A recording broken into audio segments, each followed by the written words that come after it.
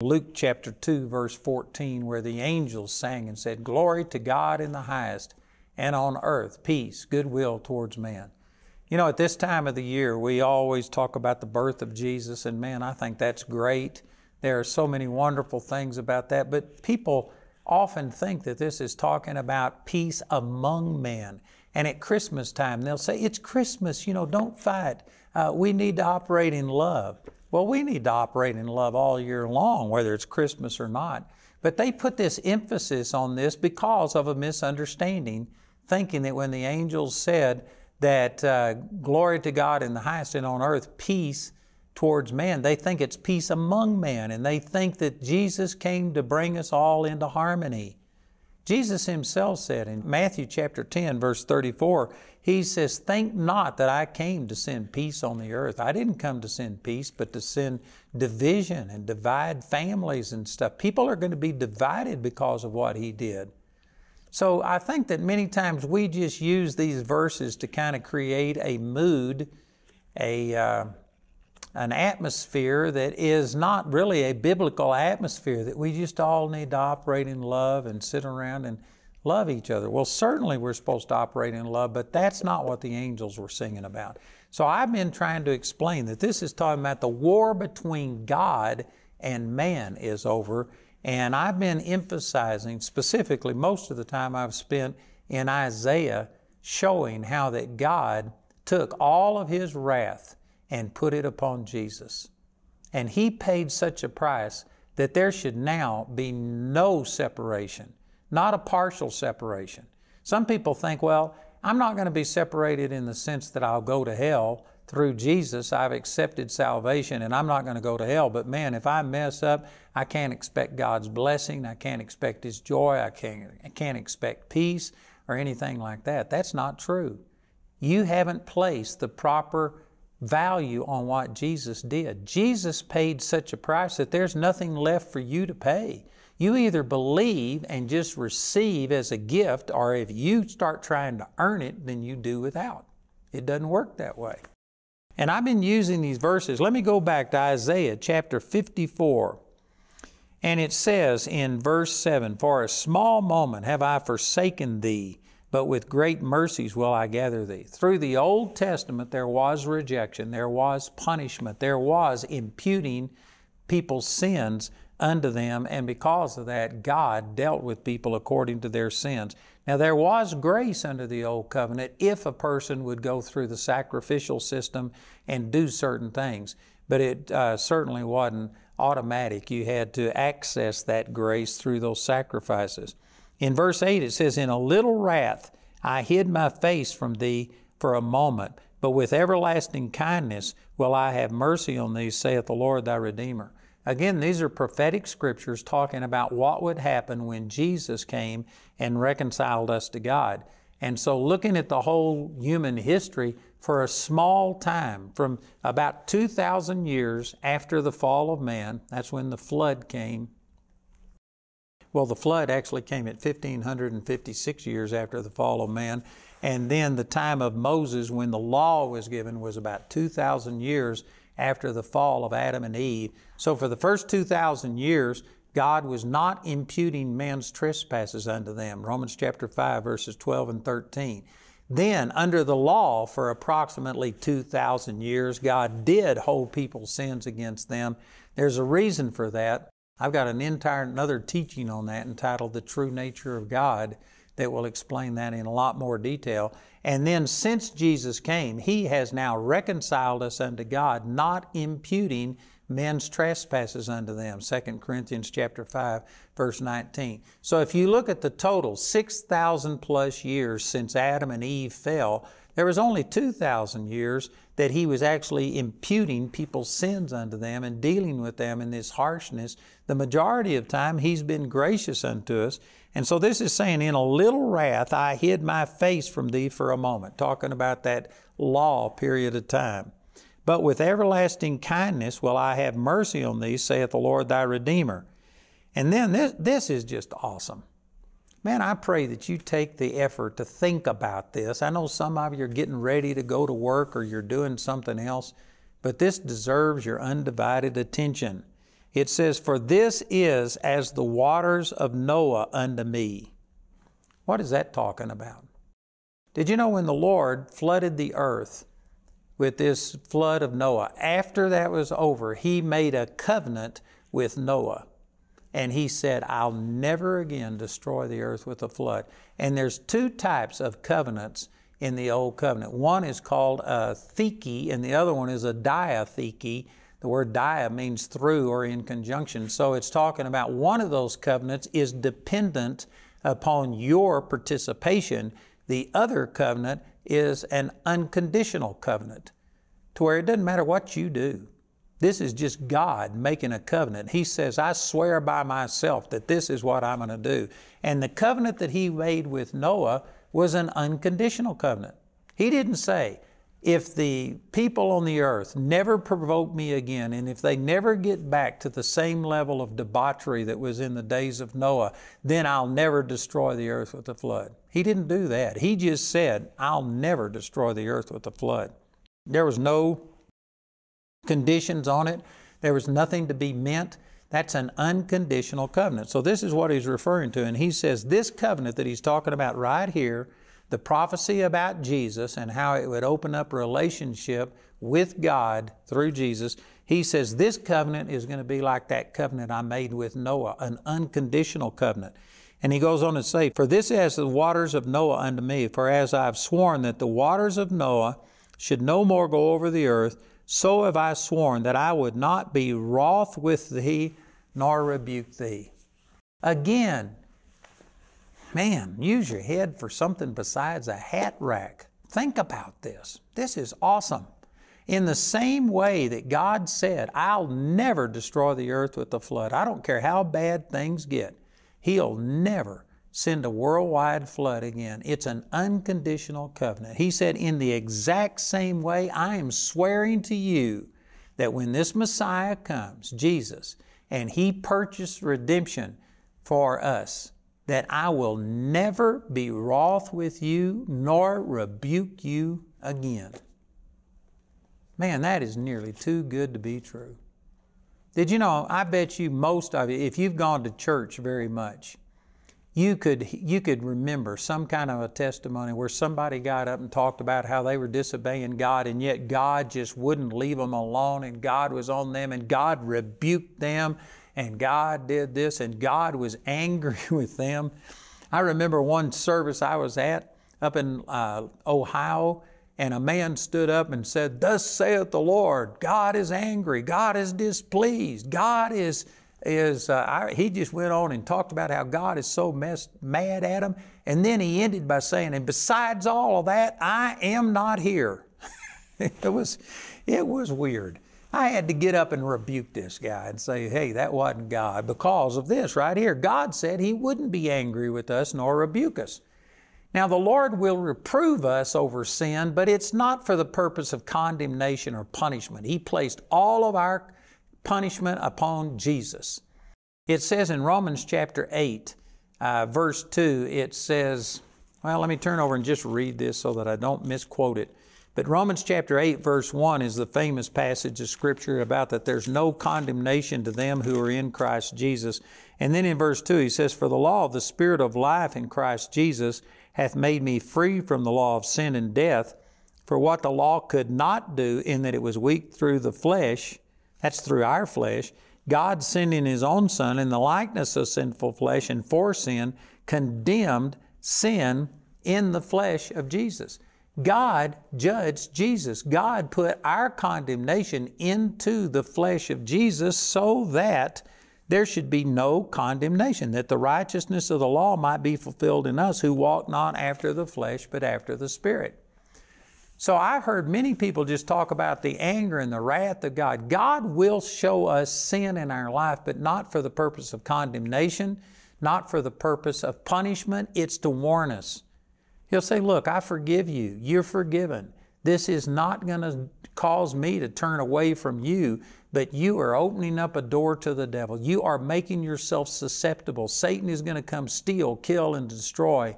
And he will show us things that we're doing for our own benefit, to try and turn us away, never as punishment. It's never rebuking are being angry at us again. That's what these verses say. And yet I can guarantee you there are, I'd say, hundreds of thousands minimum, maybe millions of people watching this program right now who you feel God's displeasure. You feel His anger. You feel like God is rebuking you. It's not God. It's either your own conscience that is condemning you and you haven't cleansed it by the blood of the Lamb, like it says in Hebrews chapter 9, verse 14, or it's the devil that is coming out and condemning you. But God said that when this atonement comes through the Messiah, that He would never be wroth with us or rebuke us. Again, this doesn't mean He's going to sit there and just say, you're awesome all of the time. He's going to tell you when you do things wrong because He doesn't want to see you trapped by the devil. He doesn't want to see Satan come against you. And so He'll warn you and tell you not to do things, but it's never rebuke. It's never condemnation. He's not angry at any of us if you've accepted Jesus as your Lord. Now, those who haven't accepted Jesus, He's extending grace towards you right now, but there is coming a time that if you don't accept Jesus, that the wrath of God will come to pass in your life. But for those of us that have accepted the Lord, He's never going to be wroth with us nor rebuke us. And then the next verse says, for the mountains shall depart and the hills be removed, but my kindness shall not depart from thee, neither shall the covenant of my peace be removed, saith the Lord, that have mercy on thee. Again, man, if you would think about this, what a great promise this is. You know, I live in Colorado, and right outside of this building, you can look and see Pikes Peak. It's just beautiful. It's right there in front of us. And this says, as long as the mountains are here, that God's kindness and His peace will not depart from us. That the mountains will depart and be cast into the sea before God's covenant of peace is withdrawn from us. I can tell you, some of you might live in a place that there are no mountains and you can't see, but I can look outside and I can see Pikes Peak. It's still there. That means that this covenant of peace has not been removed. God has not changed. And if you don't feel the peace and the love and the acceptance of God, it is not because God isn't giving, it's because you haven't renewed your mind yet. And sad to say, a lot of the Christian church today is still preaching the old covenant that every time you sin, God is angry at you, God's wrath is going to come upon you and things like that. That is not what this says. Let me go back and just read this again. This is as the waters of Noah unto me. For as I have sworn that the waters of Noah should no more go over the earth, so have I sworn that I would not be wroth with thee nor rebuke thee. For the mountains shall depart and the hills be removed, but my kindness shall not depart from thee, neither shall the covenant of my peace be removed, saith the Lord that hath mercy on thee. God has given us a covenant of peace, and it's all based on what Jesus did. Jesus paid the price so that the war is over between God and man. That doesn't mean that you've quit sinning. It doesn't mean that all of a sudden you've just become somehow or another this pure as wind-driven snow person and that there is no iniquity in us. Each one of us fails in many ways all of the time. Not only when we break a law and do something that we shouldn't, but we all fail to be the person we're supposed to be. There's none of us that love God as much as we should. There's none of us that love our mate as much as we should. There's none of us that are as considerate of other people as we should be. We just fail in many different ways. All of us. All of us. And if you are not understanding this covenant of peace that God gave us, this is what those angels were singing about. Glory to God in the highest, and on earth peace. They were talking about this covenant of peace is coming to where all of our sin is placed on Jesus so that all that's left from God is just love and acceptance. He will never be angry with us. He will never rebuke us. This covenant of peace will never be removed from us, regardless of our performance. Boy, this just rubs a lot of religious people the wrong way. Are you saying that you can go live in sin? What I'm saying is that your sin doesn't change God's attitude towards you, But I am not saying that sin is okay and that you can just live any way you want to. Sin doesn't change God's heart towards you, but sin will change your heart towards God. Sin will open you up to Satan. It gives Satan a legal right to come into your life. You submit it to him. It says in Romans chapter 6, verse 16, it says, "Know ye not that to whom ye yield yourselves servants to obey, his servants you are, to whom ye obey, whether of sin unto death or of obedience unto righteousness?" If you go out and live in sin, you just go out and do something that you know is wrong and yet you're going to do it anyway, it's just like you've opened up your arms and say, "Satan, shoot your best shot. Just come at me." You have dropped your shield of faith and you are just exposed, and Satan has total access to you. And according to John chapter 10, verse 10, "The thief cometh not but for to steal, to kill, and to destroy." Satan is the thief. And I guarantee you, he's going about as a roaring lion, seeking whom he may devour. And if you drop your shield of faith in Jesus and you go out and just live in sin, he's going to come and devour you. He's going to take advantage. So no, it's not that we go live in sin. I am not advocating living in sin. I know I'm saying a lot of things that are contrary to the typical religious concepts. And there's people that will take things that I've said and take it out of context and say that I'm saying it doesn't matter, all of your sins forgiven, so you can go live in sin. It just doesn't matter what you do. I'm telling you that if you are saying that against what I'm saying, you either are out and out lying, you are out to misrepresent me and you are lying, or you're deceived. You've totally missed what I'm saying. I am not advocating sin. But I am saying that sin does not change God's attitude towards you. It'll change your attitude towards God. It'll give Satan an inroad into your life. Satan will come in and eat your lunch and pop the bag.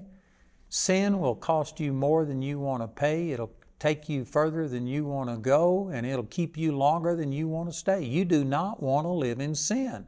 But God paid for all of your sins, past, present, and even the sins you hadn't committed yet.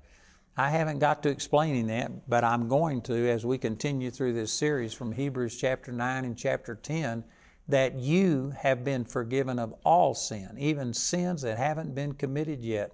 That doesn't free you to go live in sin. It just frees you from the condemnation, the guilt, the separation that came because of your sin.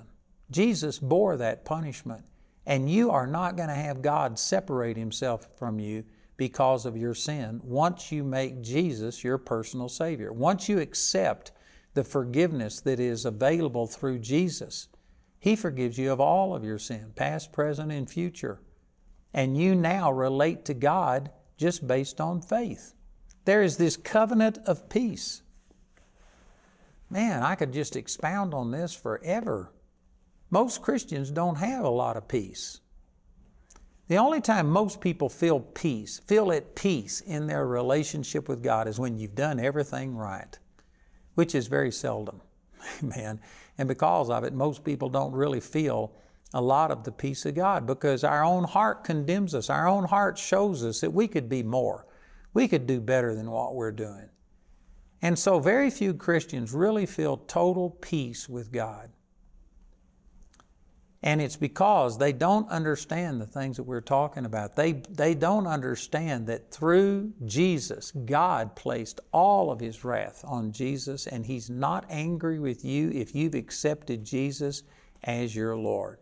Even if you haven't accepted Jesus, He's extending mercy towards you, and He paid for your sins through what Jesus did. And He's willing to totally forgive you. It doesn't matter how bad you've been. All you got to do is just receive what Jesus made available to you.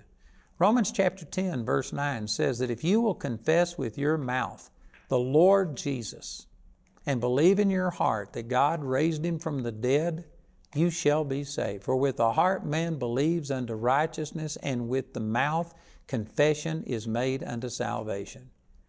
So Jesus has already paid for all of the sins, but it's not automatic. You have to receive it. How do you receive it? By making Jesus your Lord. And that's more than just mouthing those words. This is talking about that you are turning your life over to Jesus. You are trusting Him. You're making Him your Savior. You're saying, Jesus, I am not, or you're saying, God the Father, I am not approaching you on the basis of my goodness, but I come in the name of Jesus. I make Jesus my Lord. I receive what He did for me. And when you believe that, confess it with your mouth and believe it in your heart. Romans 10:9 says, you shall be saved. You are forgiven. You are cleansed. And once that happens, God relates to you spirit to spirit. John 4:24 says, God is a spirit, and those who worship Him must worship Him in spirit and in truth. You can't approach God based on your physical body, your actions, and your mental, emotional thoughts. You have to approach Him in spirit. When you get born again, you receive a new spirit, and you have to worship God spirit to spirit. It's not based on your performance. It's not based on your goodness. It's based on what Jesus did, and when you get born again, He gives you that righteousness and makes you a brand new person in Christ Jesus, where old things have passed away and all things have become new. That's not talking about your physical body. Your physical body isn't changed. It's not talking about your mental, emotional part. That doesn't automatically change. It's talking about in the Spirit. You become this brand new person, and if you approach God through Jesus and what He did for you in your spirit man, then you approach Him in righteousness and true holiness, Ephesians 4:24. And you can come before Him based on what God has done. That's what you've got to do, is access this covenant of peace. This is what these angels were singing about. Glory to God in the highest, and on earth, peace, goodwill towards men. The only way you can have peace with God is through faith in the Lord Jesus. Romans chapter 5 verse 1 says, therefore, being justified by faith, we have peace with God. If you are trying to earn peace with God through your own actions, there will never be peace, because your own actions will never be good enough. You just have to humble yourself and receive it by faith. You have access by faith into this grace wherein you stand, is what it says in the next verse, Romans 5:2.